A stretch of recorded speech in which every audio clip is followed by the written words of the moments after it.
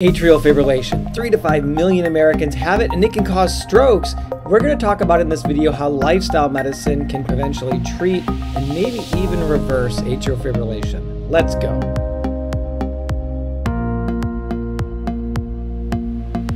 Hey, this is Stephen Loam, lifestyle medicine cardiologist. Don't forget to subscribe to my channel and turn on notifications. Let's get into atrial fibrillation.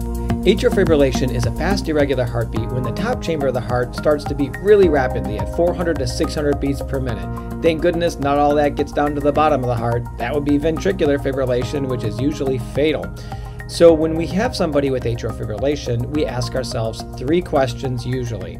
Number 1, why do they have atrial fibrillation? Number 2, what can we do about the symptoms that atrial fibrillation causes? And number 3, how do we lower the risk of it causing a stroke? Now, as a lifestyle medicine cardiologist, I have 2 additional questions.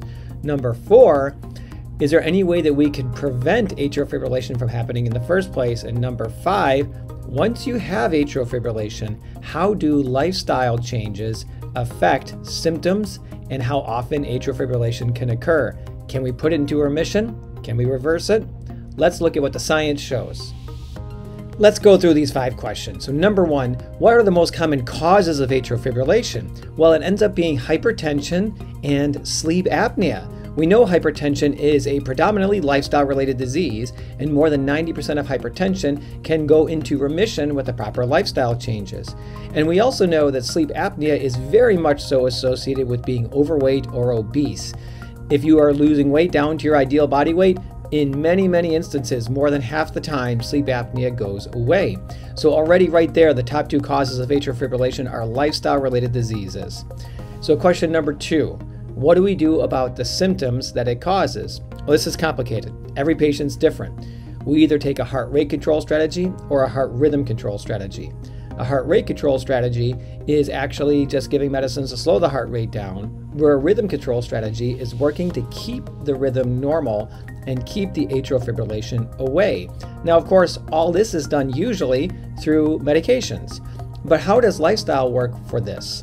Well, exercising, losing weight, controlling blood pressure, avoiding alcohol and salt all can reduce the incidence of atrial fibrillation attacks. So make sure you're following the proper lifestyle, and hopefully you can prevent the atrial fibrillation from causing you any major symptoms. Now, question number 3, how do we prevent a stroke? This is a little more complex. Atrial fibrillation can cause a stroke because a blood clot can form in the left atrial appendage. And if that breaks loose, it can go to the brain and clog an artery in the brain, resulting in a stroke. We have a scale to help us determine who is at risk of stroke and what that specific risk is. It's called the CHADS 2 VASC score, and depending on how many points you get, your doctor might recommend you going on a blood thinner such as Eliquis or Xarelto, Pradaxa, or Coumadin. And let me tell you, as a lifestyle medicine cardiologist, yes, I embrace alternative treatments, but it needs to have the science and the evidence to support it.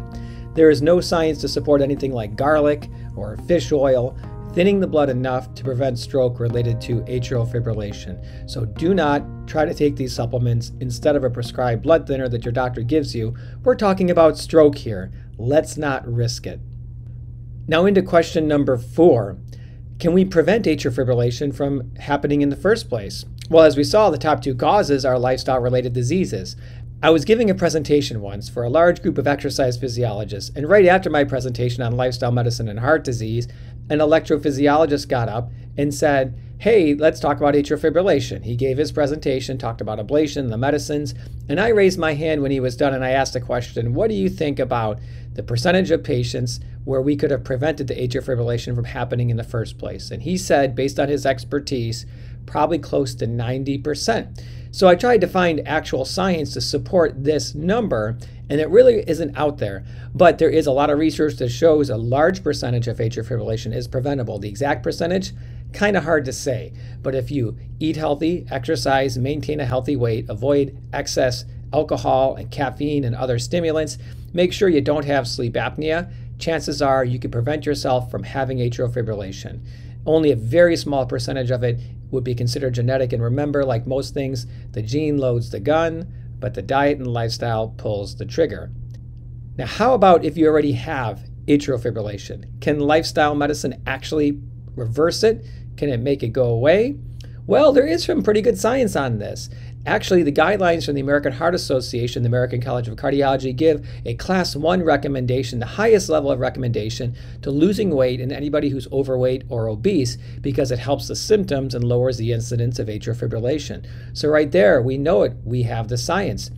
And of course, avoiding the alcohol, the excess caffeine, regular exercise is important as well. There are many different stories, which I'll link in the description below, of patients who have taken their atrial fibrillation and put it into remission, essentially kind of cured their atrial fibrillation just through lifestyle changes. Such a powerful thing. If the cause of atrial fibrillation is lifestyle in most cases, then the treatment should be lifestyle. Now, there are some instances atrial fibrillation is related to other things like heart valve disease or thyroid-related diseases. So make sure you see your doctor and follow their advice, because every specific situation is different, but lifestyle medicine is powerful. Try to use that to help prevent you from having atrial fibrillation, and if you already have it, to try to stop it in its tracks. Well, I hope you liked this video about atrial fibrillation. Don't forget to subscribe to my channel, turn the notifications on, and let me know in the comment section below whether you've had any experience with atrial fibrillation and how lifestyle medicine can affect it. Until next time, stay healthy.